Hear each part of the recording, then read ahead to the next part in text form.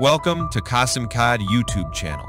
In this tutorial, I am going to show you how to use the Sculpt command in AutoCAD. The Sculpt command in AutoCAD is used to convert a 3D surface into a 3D solid. It works by automatically combining and trimming a collection of surfaces that enclose a watertight area to create a solid. This command is particularly useful when you have a complex surface model that you want to convert into a solid for further editing or 3D printing purposes. First, draw two shapes just to create a surface. One shape must be drawn in side view coordinates.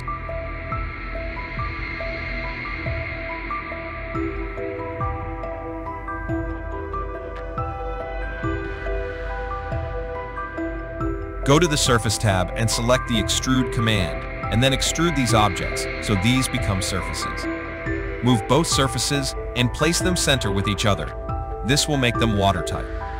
Go to the Sculpt command in the Surface tab and then select both surfaces. Your solid model is ready.